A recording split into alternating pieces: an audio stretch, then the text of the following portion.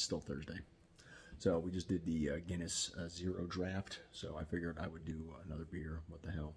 This time we have Guinness Extra Stout. So it's 5.6%er. It is a 11.2 fluid ounce beer. Now that must be an international thing or an overseas thing. I get a lot of 11.2% or 11.2 ounce beers out of Europe. I don't know why. It's weird. Whatever. All right, so again, this is a product of St. James Gate, Dublin, product of Ireland. This one does not have all the information on it, but it is a 5.6%er by volume. Now, there's so many stouts out there that are great tasting with a lot of extra flavors and stuff like that. I don't know where this one exactly sits. I don't know about mass-produced stouts, so we'll give it a whirl, but, you know, I don't have high hopes for it.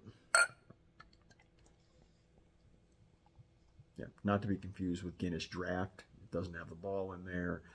It doesn't do the cascading thing or anything like that. It is just a standard stout. Now, I wonder if it'll have the coffee and chocolate notes. I'm not getting any of that. I'm really not getting anything. So, give it a whirl.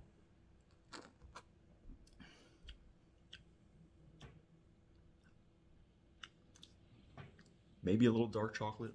Definitely no coffee. Imagine a stout with all those extra flavors kind of taken out. I mean, it's fine. It ain't great.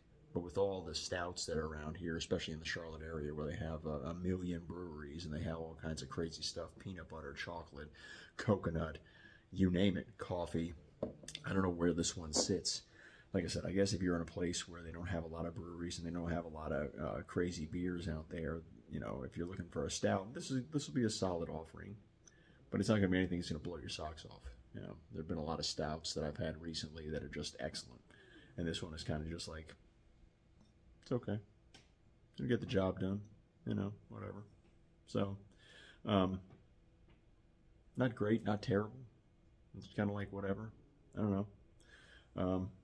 I didn't even know that Guinness made a stout, you know, but a couple years back they made a summer wheat beer, and that was actually very good, and then they discontinued it, which kind of sucked. So they also have a blonde ale that I've seen out recently. I guess I'll have to try that one as well. So if you're looking for just, I guess, a solid stout with really nothing else to it, give it a shot. I don't know. Hey, whatever. I'll have no problem finishing it. I mean, it's fine.